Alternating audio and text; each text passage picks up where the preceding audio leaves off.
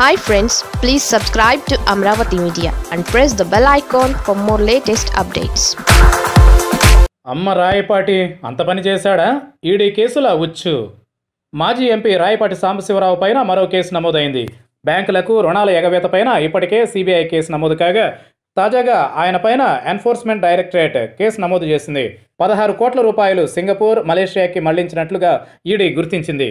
FEMA చట్టం క్రింద రాయపాటితో పాటు ట్రాన్స్ట్రాయ్ కంపెనీపై ఈడీ కేసు నమోదు చేసింది. 15 బ్యాంకుల నుంచి 8,832 కోట్ల రూపాయలు రుణాలను కంపెనీ తీసుకుంది. 8,322 కోట్ల రూపాయల fund divert అయినట్లుగా CBI అనుమానిస్తోంది. Singapore, Malaysia, రష్యాలకు పెద్ద ఎత్తున నిధులు మళ్లించినట్లుగా అభియోగాలు ఉన్నాయి. రాయపాటి సాంబశివరావుతో పాటు ఆయన కుమారుడు రంగారావు, ట్రాన్స్ట్రాయ్ కంపెనీలపై ఇప్పటికే సిబిఐ కేసు నమోదు చేసింది. సీనియర్ పొలిటీషియన్, టీడీపీ మాజీ ఎంపీ రాయపాటి మెడకు కేసుల ఉచ్చు బిగుసుకుంటోంది.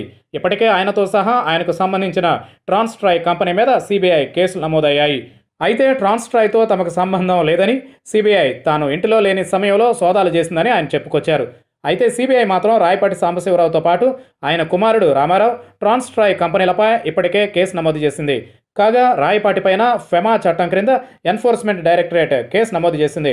ఆయన దాదాపు 16 కోట్ల రూపాయలను సింగపూర్, మలేషియాకి మళ్లించినట్లుగా ఈడీ గుర్తించింది.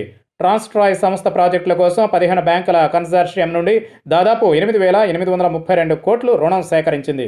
అందులో తాజాగా ఇండియన్ బ్యాంక్, కెనరా బ్యాంకులు తమకు రుణాల రీపేమెంట్ రాకపోవడంతో సిబిఐకి ఫిర్యాదు చేశారు. ఈ ఫిర్యాదు ఆధారంగా దర్యాప్తు చేసిన సిబిఐ రాయపాటి మీద కేసు నమోదు చేసింది. అయితే ఈ సంస్థ ఇప్పటి వరకు 15 బ్యాంకుల కన్సార్షియం నుండి సేకరించిన రుణాల్లో దాదాపు 3,822 కోట్ల మేర నిధులు డైవర్ట్ అయినట్లుగా సిబిఐ అనుమానిస్తోంది.